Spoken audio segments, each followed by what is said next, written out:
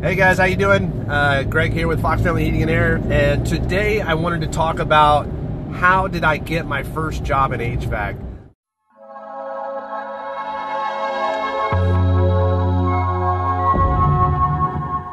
One of those questions that I kind of see in the question and answers down below the videos a lot is how did you get your first job? And I thought that was a really good question. I got my first job in HVAC. I basically quit an entire other industry. I was a bartender for 15 years, basically from like the age of like 20 to 35. I was in the bartending and restaurant industry. And by the time I got to 35, I was kind of over it. I was in a job where I wasn't getting any benefits. I had to rely on my wife for medical benefits and stuff like that, let alone a 401k, this or that. Just I don't know, kind of real people benefits. When I left that industry, I was done with it. I was ready to start something new. I wanted a real job. And I grew up with my father, who was a civil engineer for the Army. He did HVAC, industrial HVAC, on an Army base. So he was always working on the big buildings all around the base, the dorms. And the soldiers were always so appreciative of him when he was able to get them up and running. But I got to hang out with my dad on the weekends, because I would go to his house on the weekends. And so in the rain, the snow, the sleet, and the mud, the heat and everything, it didn't matter. It's just sometimes my dad had to work overtime. And so I got to go carry his bag for him, and that was a good time. So that was my first introduction to HVAC. That's why HVAC appealed to me by the time I turned 35, because that's what my father did. So a lot of you guys are probably like that as well. I mean, are there any of you guys that are in the field now who are in the field because your father introduced it to you, or your mother, possibly your mother introduced it to you, and that's what they did, and now that's what you do. So I mean, that's kind of how it turned out for me ultimately, and I'm really glad it did. But to get that job, I had to impress somebody, because it wasn't gonna be my dad. My dad passed away when I was in high school, so I needed to impress somebody.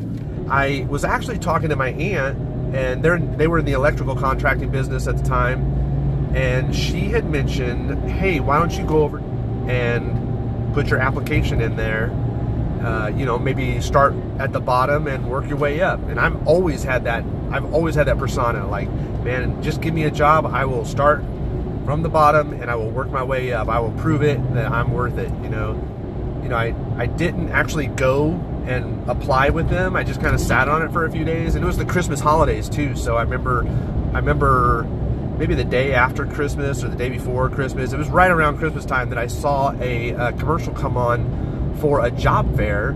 They're looking for, service technicians, installers, and maintenance technicians. So that piqued my curiosity, and I got my application filled out and got my resume done real quick. And they had this job fair at a Holiday Inn down in Elk Grove. And it was a job fair where basically you come in, and there's probably about 20 to 25 of us in there. And they made us feel comfortable. They just told us about the company and, the different jobs they had there: installers, service technicians, maintenance technicians. And everybody in that room, I actually was privileged to be sitting in the back of the room. I was in the back right of the room, and they started it in the front left of the room. So by the time it got back to me, I had already heard everybody and their little spiel about how awesome they are and what job they want. It was so funny, because it just seemed like everybody wanted the service job. Like, everybody wants the service job, nobody wanted the install job. So, and I was just kind of catching on to that, and I was like, by the time it came back around to me, I introduced myself, let them know that I was in the Air Force. Also let them know about my dad being an HVAC technician as well. And I told them that I wanted to be an install tech. I wanted to be an install helper. That's what I wanted to do. And I was totally willing to work my way up, whatever I got to do. And so a couple days later, they gave me a call and said, hey, we saw you at the job fair. We'd love to come in and have an interview with you. Got to go sit in on an interview. Pretty standard interview, nothing really tricky about it. What they want to know in the interview is what kind of person you are. Like, are you going to be on time? Do you have dependable transportation to work? Are you drug-free? And are you kind? Are you polite? Are you gentle with people? At least in the residential market, you got to be that way. So that was kind of, they're just kind of they're asking you questions about your experience and everything, but what they're really doing is they're trying to figure out like how you speak. Do you look people in the eye? How do you compose yourself? And is this the type of person that we want working for us? And at the same time, you should be doing your due diligence in that interview, saying, is this the company that I want to work for? So I completed my interview with those guys, and I felt really good. What I wore to the interview was some. I basically wore like kind of, a little bit better than what you'll be wearing on the job. So, and if you're, a lot of guys will be wearing like jeans or slacks or cargo pants or something like that with a button-up shirt. That's probably a good thing to go into the job looking like. Some people go in, Keith said he went in with a shirt and tie and everything. So I think I went in with a polo shirt and a nice set of nice set of blue jeans and some black boots, like some black steel toe boots. So I felt like I looked pretty sharp. I was also clean shaven and had my hair tight and everything. So I looked good when I went in there. I wasn't slovenly at all. And I took a shower before the interview, all that good stuff. I mean, I know it sounds a little redundant, but just when you're new and you're trying to get the job, it's funny to see how some of them have dressed and how casual they are. Like, don't be too casual, because, I don't know, I mean, that's just maybe not professional enough. But you don't have to be over the top either. So that, I mean, like I said, just something in the middle. So they called me a couple days later and gave me a start date. They told me, hey, we'd love to have you come work for us, be an install helper. Oh my God, they started me off, by the way, at $10 an hour. So I started off at $10 an hour, and then once you get your 410 refrigerant certification and your EPA certification, then you got a $1 raise on that.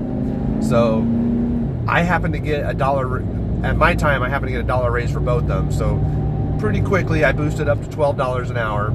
And then once I got into install, I actually moved up pretty quickly. Like I got up to about, I don't know, I think it was like $20 an hour, which still isn't great, but I mean, it was what I had to work with, and for me, it was just fine. I'll tell you a little bit more about that on another video. I don't really want to go into it too much on this one, but I do think that that's a good conversation to have with you guys. But yeah, once I got on, then I just had to, just be cool, just learn to collaborate and be nice and friendly and compatible with people, and also carry out the the duties that you're supposed to, the business model of the company and how they want you to act. You just keep doing that day in, day out, day in, day out. It's not a bad thing. So right now I wanted to introduce a couple other guys. Actually, 3 of the guys are from my team, and they were willing to share a little insight on how they got their first job and just kind of how it all came to fruition. All right, buddy. What's your name? Justin. Where you work at? Fox Family Heating and Air Conditioning. Nice. How long you been in the industry? Started in 2010. Nice. 2009, so going on nine years. Oh, wow. Almost. So the question is, how did you go about getting your first job in HVAC? In the industry? I got kind of lucky, actually. So I was pretty young, 21 years old. I was managing a Subway sandwich shop, and so I probably got, I got lucky. A service technician came in for a local company, made him a sandwich, asked him I was looking for a new career, and we started talking about his job, and he said just to go out on a limb and apply. I applied with no knowledge, and I guess blessing in disguise, I went and applied, and I did get hired. So it's been history ever since. Enjoyed it, and I've hated it several times. I've tried to get out before, and it sucked me right back in. And so that's kind of the way the industry is. So, but I love what I do, and I enjoy it. So my name is Keith. I work here at Fox Family Heating and Air. I've been doing HVAC for 4 years now. Totally love it. I got into HVAC. I was actually, funny story, I was working at a grocery store at the time and going to college. And one of our local customers worked at a different HVAC company. And he would come in every day and he would tell me, hey, we're hiring, come work for us, you know. And at the time I didn't care for it because it was a full-time position. I was going to school. They wouldn't work with my school schedule. And then when summer came around, I decided to give it a go, and I kind of took off from there and unfortunately quit school. But hey, you know, got all the training in-house that I needed for it, and you know, started a career out of it, and I think it's the best decision I ever made. I'm super happy, totally content with how everything's going. So when you started out, were you like a full-on service tech or like a full-on installer, or what would you do? I started maintenance only. I was actually supposed to be. I applied for install helper when I turned in my application, and they decided, hey, you know what? Let's put you in maintenance, and then, you know, let you learn how the equipment works and all that, since you're, you know, hands-on. I definitely think going to school for, you know, electrical engineering definitely helped out, and knowing, you know, control boards, capacitors, how everything's supposed to work and run, and all that fun stuff. So, yeah. Right on. Thanks, Keith. Awesome. My name is Aaron McCoy. I work for Fox Family Heating and Air Conditioning.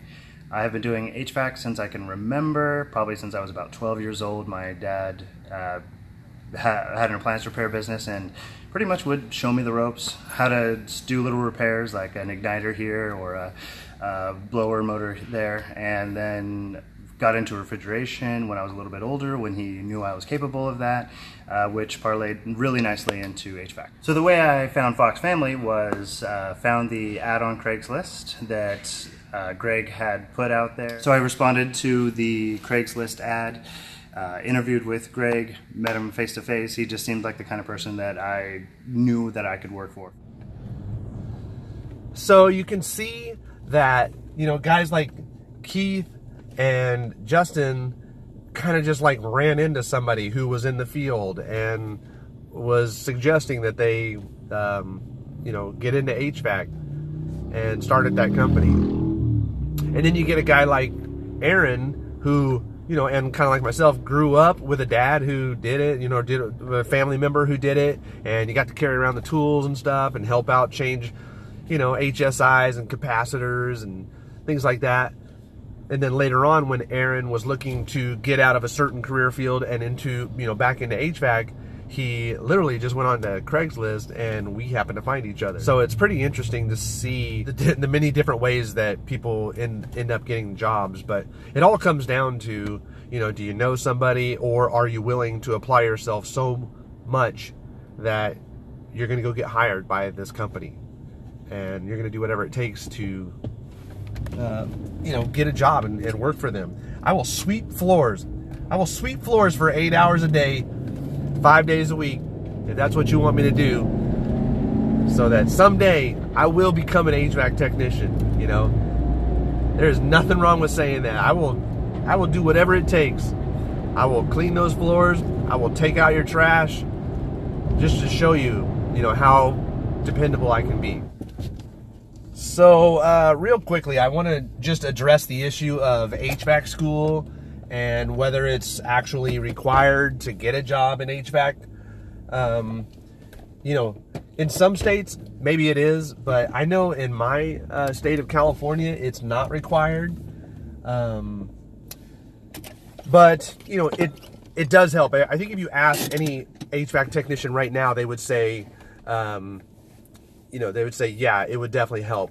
But they also would say that people that come out of HVAC school, a lot of times they end up coming out super cocky and thinking that they know everything now, when they, you know, you really have just kind of skimmed the surface, because once you get out in the field, then you're actually going to end up, you know, hands-on in the field, in nitty-gritty, outside of a, you know, like a school setting or like a sterile setting. You're actually going to be in the insulation doing, you know, putting the duct on, and that's why out in the field it's a little bit harder. But I have heard from existing HVAC technicians that they see a lot of people who come out of tech school and they're just like super confident, maybe a little too cocky. So I would say, still, yes, go to school, do your thing, but at the same time, when you come out and get your job, I would completely humble yourself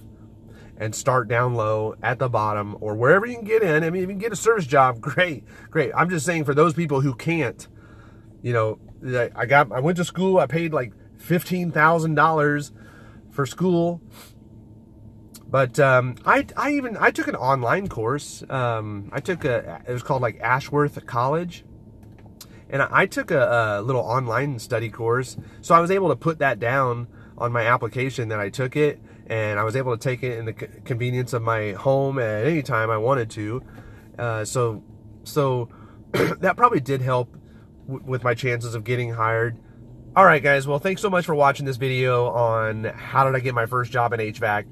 I personally have found it a sincerely rewarding career, and you know, like, look at me now. I mean, now I have my own company. So I mean, and it started from just applying and putting yourself out there and saying, I will humble myself, I will reduce myself to the lowest level for you so that I can work my way up, you know, and that's how life works, you know. I mean, that's good stuff right there. At least that's the way I was taught. So okay, guys, well, thanks so much again. We'll talk to you later. Bye. You're watching Fox Family Heating and Air Conditioning. Don't forget to subscribe. And check out more of our videos by clicking on the right side of the screen.